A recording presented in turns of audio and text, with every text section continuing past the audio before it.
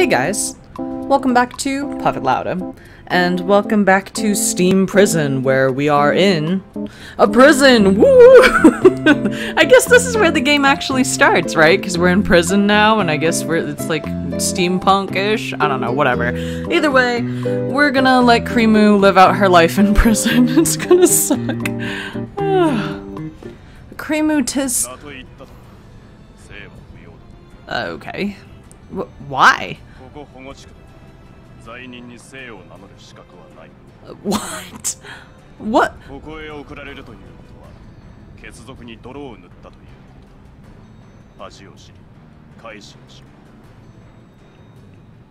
There was no malice in his voice.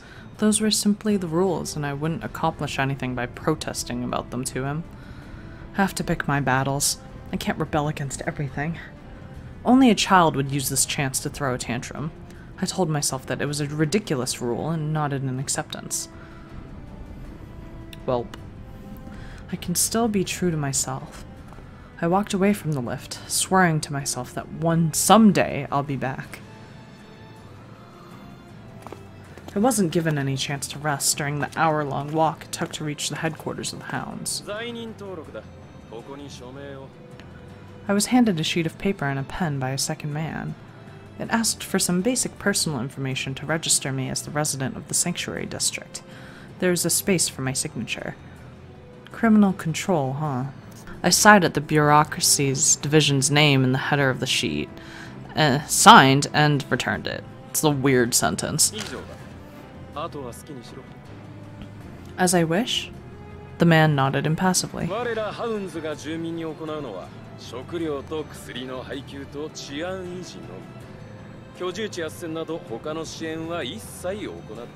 So I just get to, like, wander around?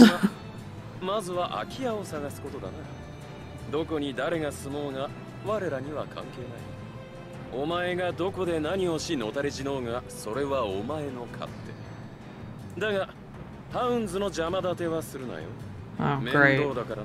Thanks. Alright. I wanted to tell him what I thought of that, but it wouldn't have helped. I don't want to deal with the Hounds anyways. I might run into... No! No, it can't be. A shiver ran down my back. Desperately hoping that I was mistaken, I turned around. It's him.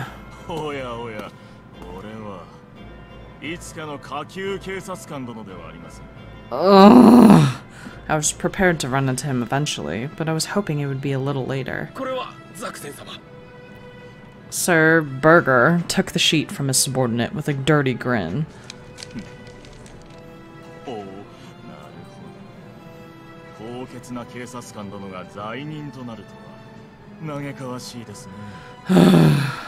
He must have known. He was the commander of the Hounds. He must have known I was coming. There's no other way to explain this timing.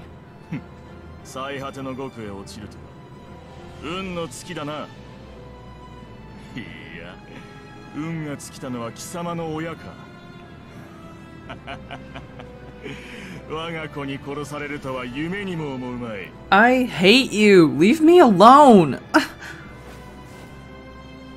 Sir Burger, no. Burger grabbed me by the hair and pulled me violently towards him.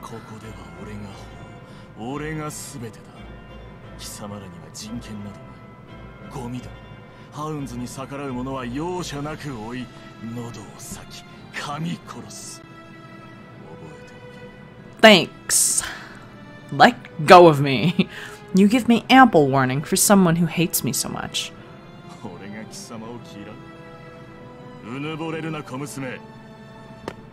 Ow. Burger let go of my hair and pushed me back.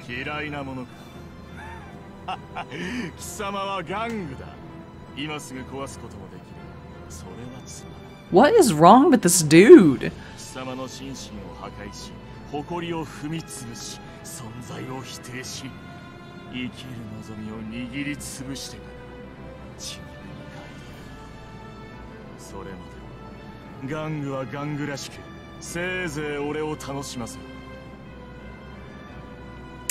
You're disgusting. Burger gave me a thin smile and walked away, disappearing into the building. His subordinate followed him.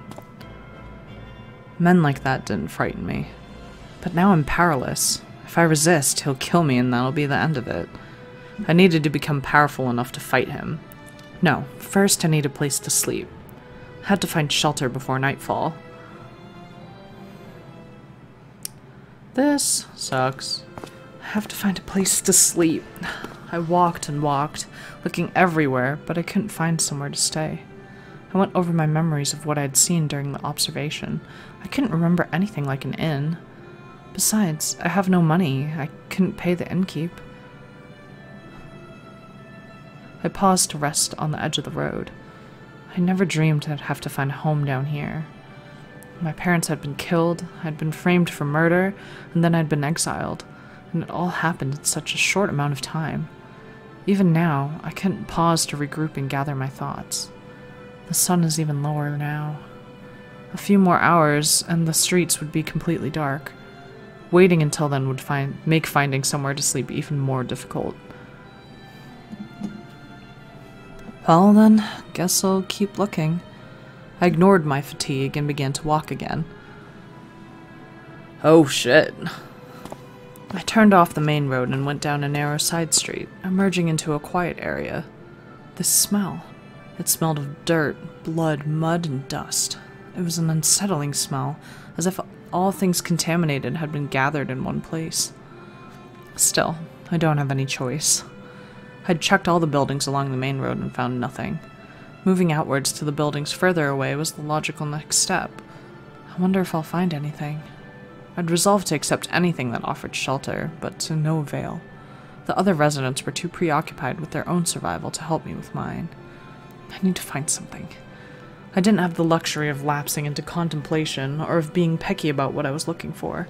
I couldn't stay clean and beautiful forever if I was going to survive.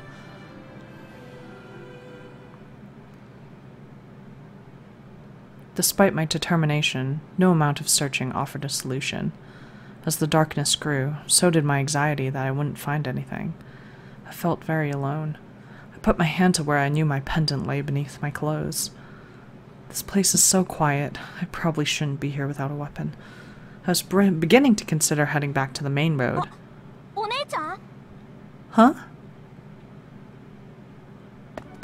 It's the child! A lively little boy with a large hat ran towards me. And you are...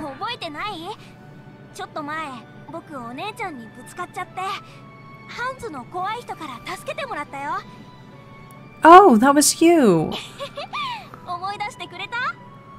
He gave me a carefree smile. He seemed at ease, not at all like when he had been near Burger. I'm surprised you recognized me.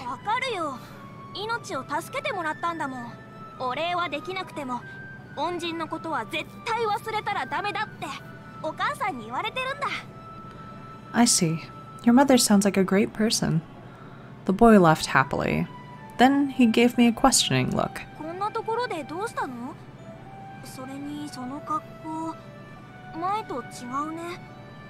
Oh, right. You see, I'll be living here now. I avoided saying that I was considered a criminal now. I didn't want to say it. The boy made a noise of acceptance and didn't press for further information. I felt a little better.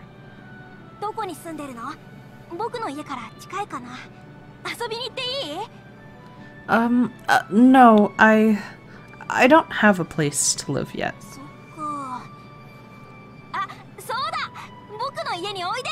Oh, the child is so nice. Your house?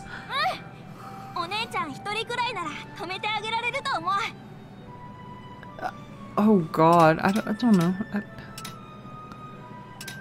Are you sure that's okay? Are you sure that's okay? What's your mother going to say?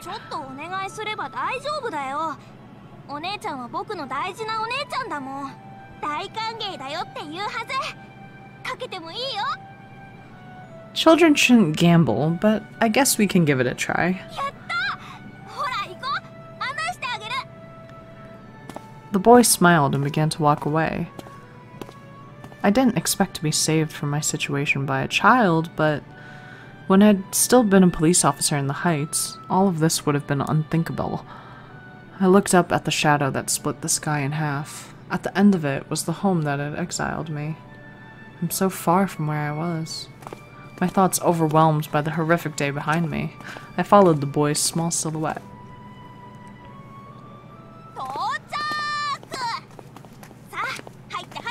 You're so loud! Oh, it's not bad. Feeling uncertain but optimistic, I followed the boy inside.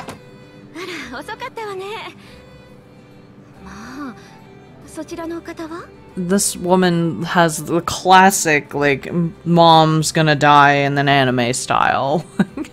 The woman, presumably the boy's mother, was far younger than I'd expected. She was taller than I was and had soft black hair tied into a side knot. It looked to me like she probably had a meek and gentle personality.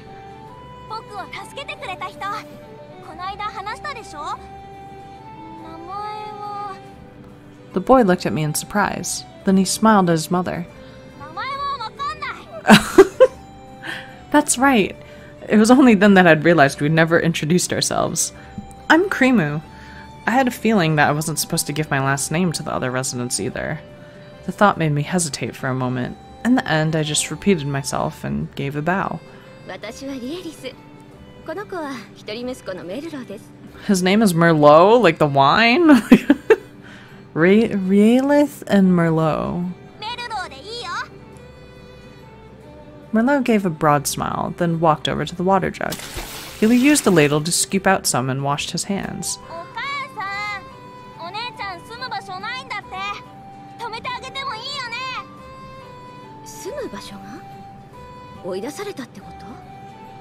No, not chased out.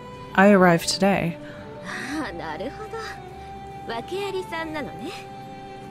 Rielith placed her head in her hand and smiled softly at me. Oh no, I couldn't bother you for dinner too.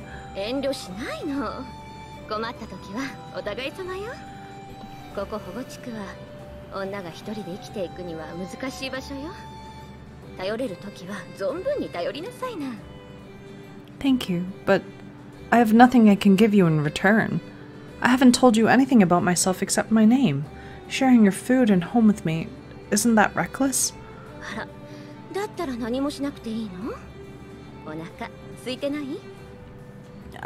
I'm hungry.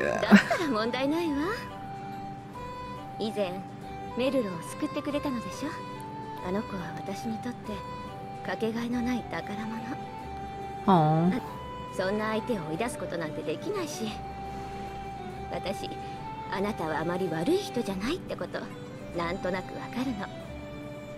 Do they?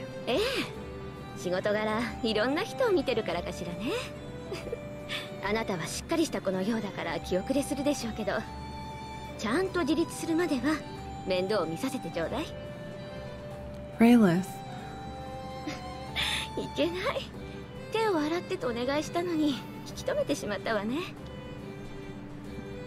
Rielith put her hand on my shoulder encouragingly and went to the stove. I have a good feeling about her. I looked around the house as I washed my hands.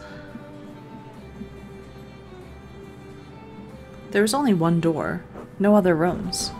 I saw 2 small beds next to the wall. Sleeping, eating, being together, it all happened in this room. When my hands were washed, I sat down beside Merlot.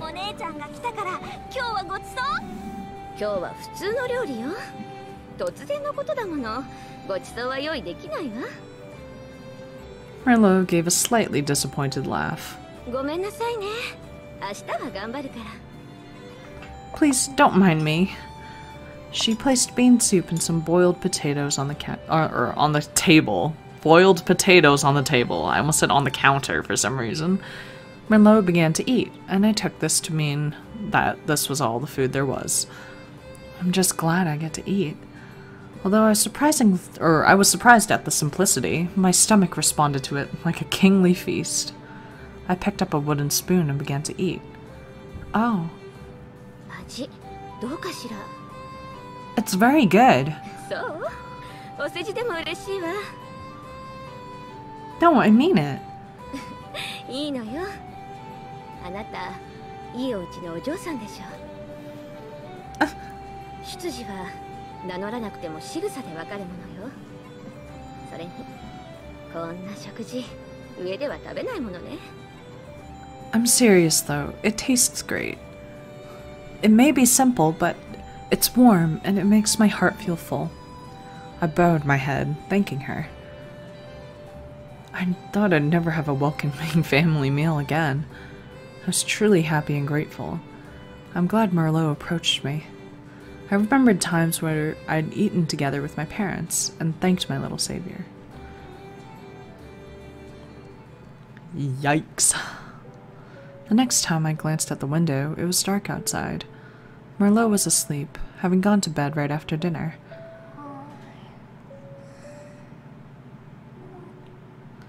He's already sleeping. I never had a sister or a brother. I never had the opportunity to see a sleeping child up close before. That's a weird sentence. I'd watched him, studying the details. その子ご飯を食べたらすぐに眠っちゃうの。困ったものよ。 Realith laughed and began to wash the dishes. I wiped down the table, replying that sleep was when children did their growing. だといいのだけど、あの子食が細いから心配だわ。 I was about to ask Realith a question, but yawned before I could. お疲れね。あなたも寝るといいわ。私はメルローと一緒に寝るから、そこのベッドを使いなさいな。 I wanted to protest, but constantly resisting all her kindness would have been impolite as well. I nodded. Thank you very much. I crawled under the blanket and closed my eyes. Realith's bed was different to my own, stiff and hard, but I was so exhausted that I was already drifting off. I'm glad I found a place to sleep. Considering that I had been ready to accept any shelter I could find, things had worked out extremely well. I wasn't able to repay Realith yet, but I resolved to find a way to do so in the future.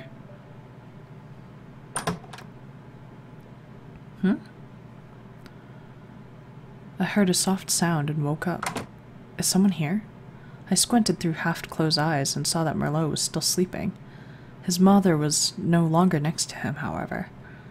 Realith must have left. I wonder what she needs to do so late at night. Curious, I stood up and went outside. You shouldn't go— oh my god. Oh god. Oh god. Realith. Realith was standing outside the door. 眠れないの？あ、もしかして起こしてしまったのかしら？ No, I just woke up. What are you doing here? ユネ様に祈りを捧げているのよ。 Realith was looking up at the sky. It was dark and opaque, its texture only interrupted by the even darker shape of the pillars supporting the heights. 聖人ユネ様は下界へ落とされたものをいつか救ってくださる。なんてね。稀にこうして都合のいいことを祈ってるのよ。 I see. Thrown into the depths? You came here from the heights too? ええ、こう見えて結構罪深いのよ。 Realith gave a wry smile, leaning against the wall of her home. 私ね、恋をしてしまったの。 Love? そう。新会員に決められた相手とは違う人と恋をして、それが知られてしまって。 What 彼 the と一緒に heck? ここへ送られたの。二人でなら支え合って生きていけるってあの人は言ったのに、いつの間にか消えてしまって一人ぼっち。 That's horrible! Useless piece of だから私 trash. は私、彼を好きにならなければ今頃ここにはいなかったのに。ほんとバカよね。定められた相手だったらいなくなることも罰せられることもなかったのに、なんで感情に流されてしまったのかしら。 That's horrible. とは思うものの、恋心なんて抑えられないわよね。Maybe. Raylith looked at me in surprise. ここへ来る女の子は大抵恋愛の罪を背負ってくるものよ。あなたは違うの？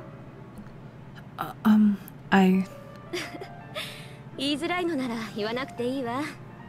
どうせここでは上で犯した罪の重さは同じ。更生すれば戻れるなんて言う人もいるけど、きっと無理。教会へ戻った罪人の話なんて聞いたことないもの。Right. でも諦めが悪いから無理だと分かっていても願ってしまう。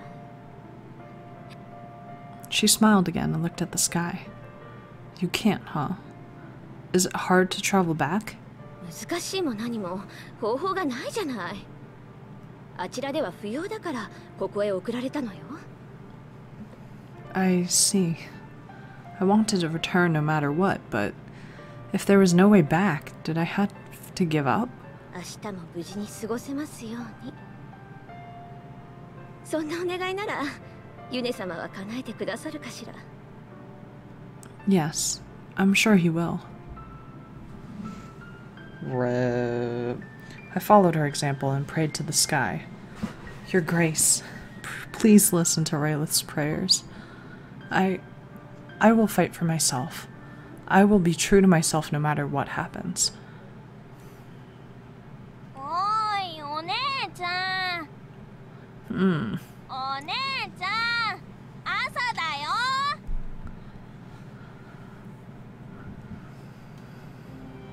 Oh. I opened my eyes and saw Merlot looking down at me. おはよう、お姉ちゃん。It was my first morning in the depths, and surprisingly pleasant. I looked around the room. Did I sleep too long? What time is it? わからない。うちには時計がないんだ。角の家の人が持ってるから見に行ってこようか。Oh, no clock, huh? Knowing the hour might be normal in the Heights, but not here. I knew that wouldn't be the last time I'd assumed something seemingly trivial. Before Merlot could run out the door, I stopped him. Where's Raylith? お仕事に出かけた。Work? うん。酒場でね、お酒とか料理とか運ぶ仕事だって。Ah, she's a waitress. I wonder what kind of jobs they have here in the Sanctuary District. Maybe there's something I can do. I straightened my clothes and smoothed my hair, and then stood up. Merlot gestured for me to sit at the table. これ、お姉ちゃんの分の朝ごはん。He put a small plate of bread and jerky on the table. Thank you. My stomach woke up quickly at the prospect of food, and I sat down. あとこれ、大事なお薬。Medicine? うん。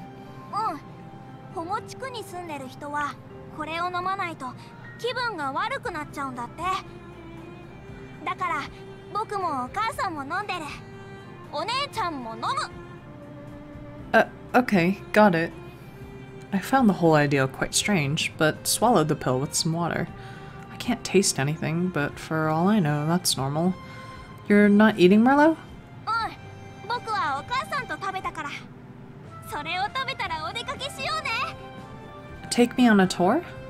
Merlot nodded enthusiastically. お姉ちゃんは保護地区に詳しくないから教えてあげなさいってお母さんに言われたんだ。